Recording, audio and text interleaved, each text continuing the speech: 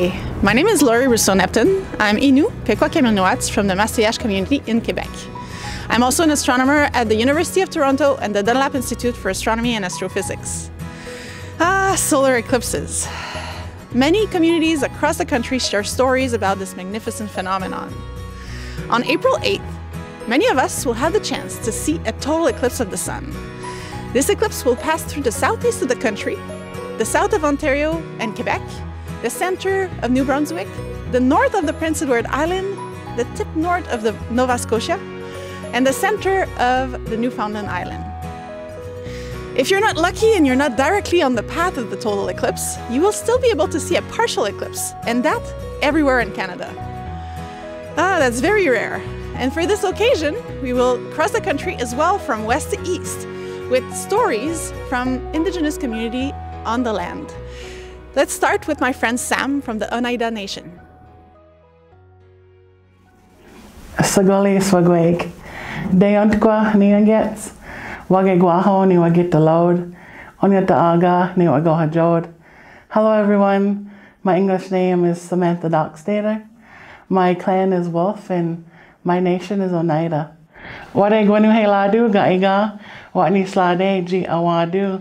Aye swadu husadat. Jinate gaiga wagli wahu dadi. I'm thankful on this day that you can listen to what I'm bringing to you. So our Haudenosaunee creation story, it starts in Sky World. And there was a lady, we call her Sky Woman. And when she became a certain age and she became pregnant, she made a journey through a hole in the sky to create a new world here. And so this earth world, what we know it to be, was then water world. And so Sky Woman, she made that journey while she was carrying child within her.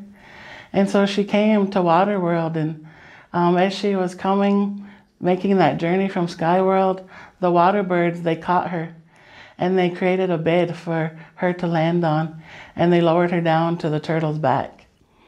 And on the turtle's back is where she created Earth. The water animals, they went and they dove down in the water and they got dirt for her. And she planted the seeds that she brought with her from Sky World. The corn, the beans, and the squash. That's part of our Janhekwa, our sustenance. And also the strawberries, the sacred tobacco, and the wild potatoes. So those are really celestial plants. And so as she planted those, she planted them on the back of the turtle, and she danced like a women's dance, a shuffle, and she sang seed songs. And she danced in a counterclockwise motion. And when Sky Woman gave birth to her daughter grew very rapidly. And as her daughter became old enough, the west wind, some say the turtle man also, we have different versions of our creation stories, and they're all important. And so he courted her, and he asked Sky Woman if he could marry her daughter, and she agreed.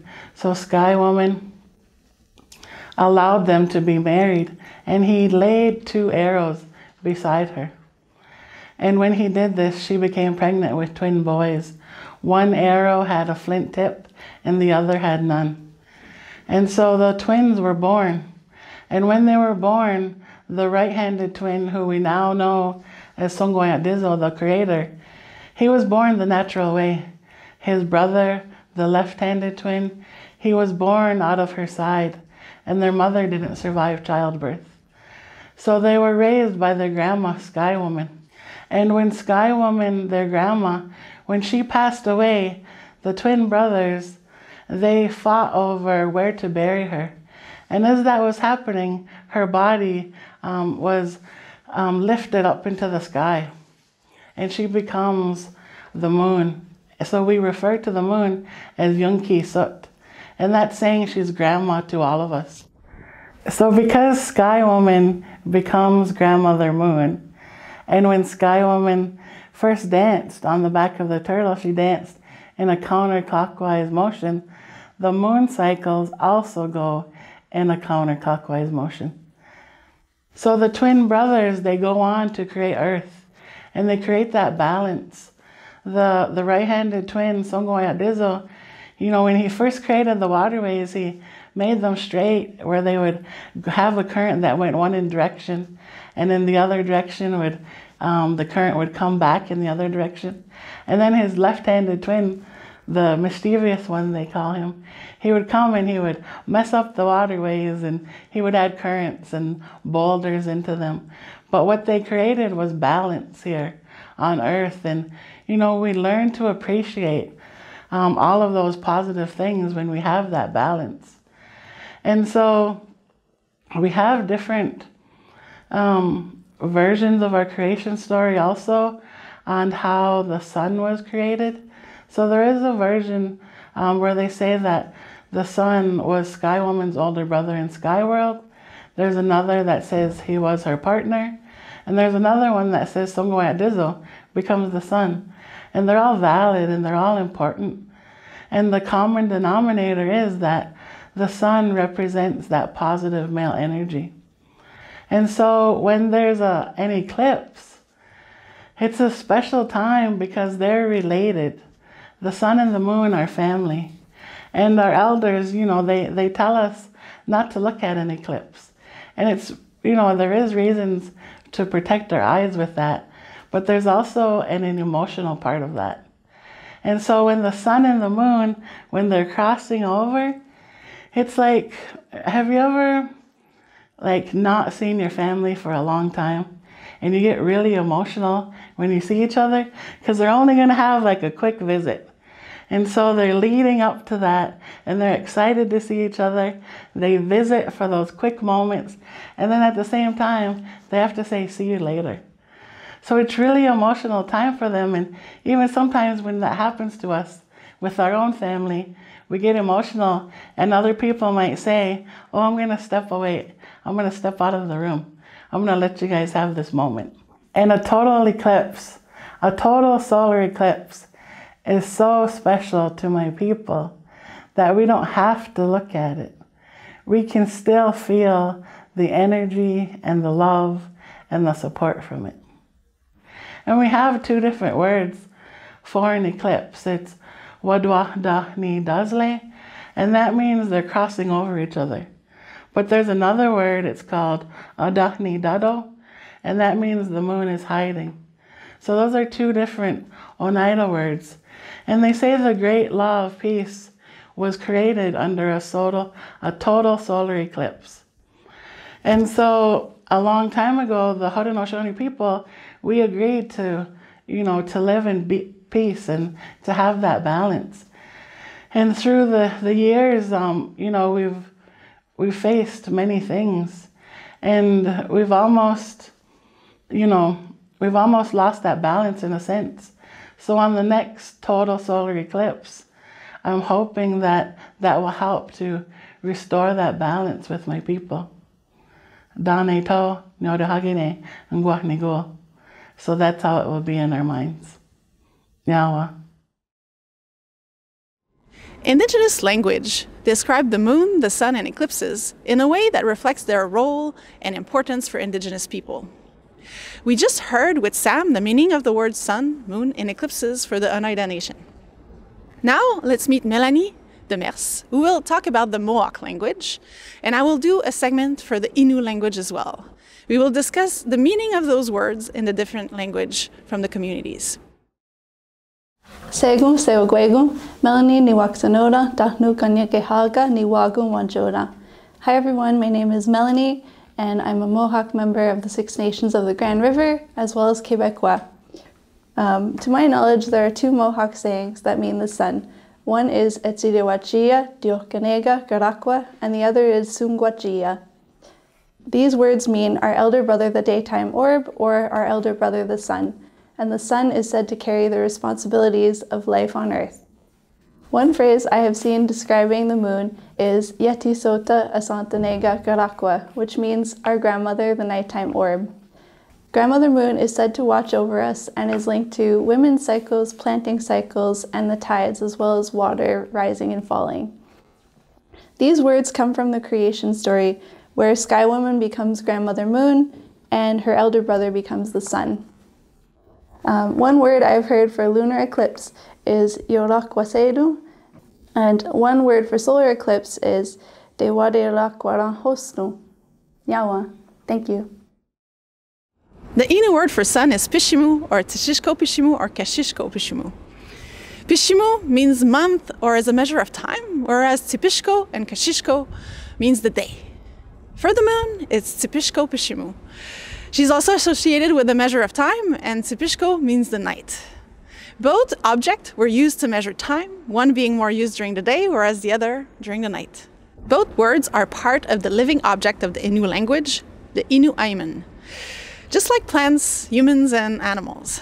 For eclipses, there's two words, Chekushimu and Akushimu, that both means hiding behind or below something, and can be associated with the moon or the sun words depending on the eclipse. Now let's meet with Melanie, who's going to talk to us about a very, very old treaty that was signed during a total solar eclipse. A long time ago, the Haudenosaunee people were said to be at war. One warrior at the time, named Iowata, then met a prophet known as the Peacemaker.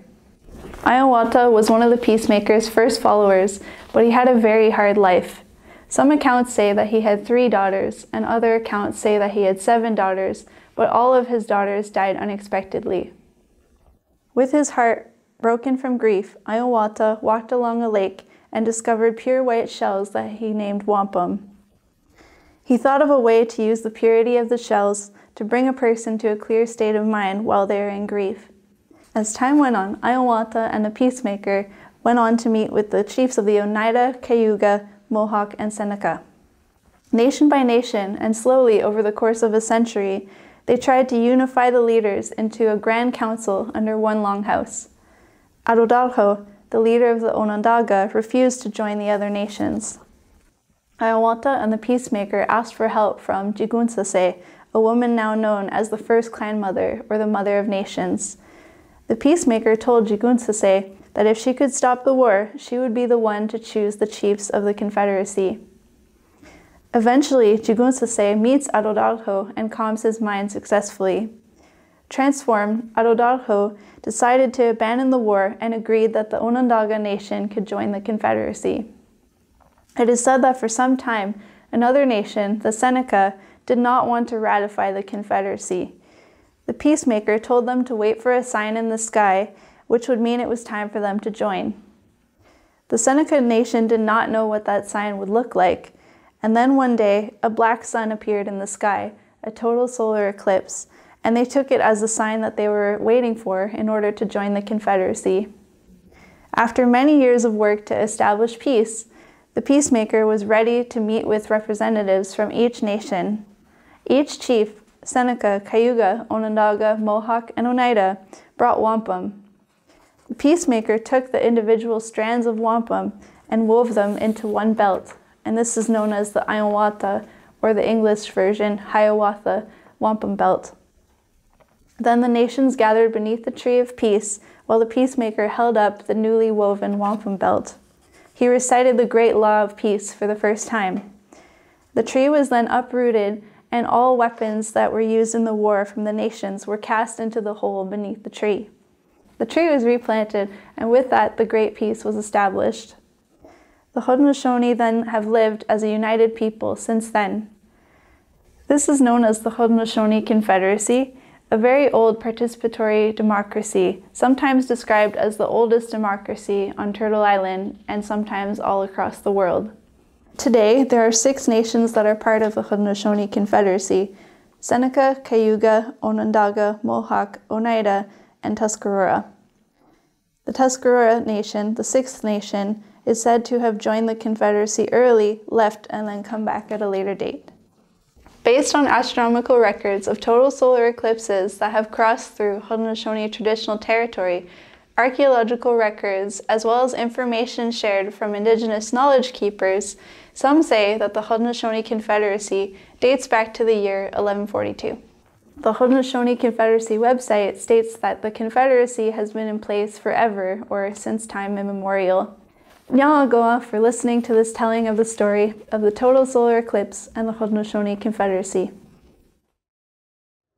Tinashkumitin Melanie, it's to say that for us in Canada, an eclipse is synonym of peace and unification. To conclude, I share with you a story from my community, a very, very old story. In the old days, people were not the chiefs and didn't hunt animals. Animals were the chief and hunted humans. They killed everyone except one girl and her little brother. The boy learned to hunt snowbirds and squirrels with bow and arrow. He became such a good hunter that he started to catch bigger prey. One day, he felt something was following him. His sister helped him fashion a snare, and he set it along a path where the snow had melted. It was the sun's path, and as the sun rose, he got caught in the snare, and darkness followed. The animals were afraid and amazed by the boy. They sent the biggest and most fearsome animal to try to free the sun. The caribou and the moose went first, but it was too hot. The hunting birds flew, but the fire burned their feathers. It was a tiny mouse who in those days was as big as a mountain who chewed through the snare, freeing the sun, but meanwhile, the intense heat shrunk him down to its present size. Since that time, the people have been hunting on the land, and the sun and the moon are following their cycle. That little boy is Chakapesh. He's also known as the man on the moon. This story is tightly linked to annular eclipses of the sun, where this thin circle of light around the moon is the snare, and the moon is Chakapesh, who catches the sun. On this, I wish you a very good day on April 8th. Tinashkumitin.